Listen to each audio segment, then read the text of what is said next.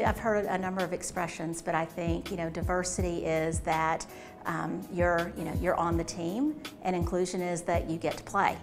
And so that, there's a number of different adages I think people use, but the difference in saying that you have a workforce that's representative of various generations, walks of life, gender, color, is one thing, but if the same access and opportunity isn't provided to everyone, then that's just a little bit of window dressing. Inclusion is where you really are able to make the impact to your business. So I've known of Emma Bowen for years and years. I came out of cable programming originally, and we were big and continue to stay big supporters of Emma Bowen.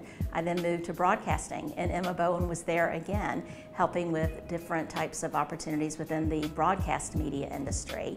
And now I enjoy Emma Bowen and the relationship we have with cable operations with Cox Communications. And I find that we have some of the best internships and co-op programs through sourcing with Emma Bowen. The students have an interest in being in our industry. I've mentored many people, both younger than me and of different backgrounds than me, including young women and men of color. And I find it's frankly a very reciprocal relationship. So you can say that you're the mentor, but you're often mentored, meaning that you are learning as much from your mentee as what you're hoping to provide in the way of kind of sage or walking in the shoes of advice.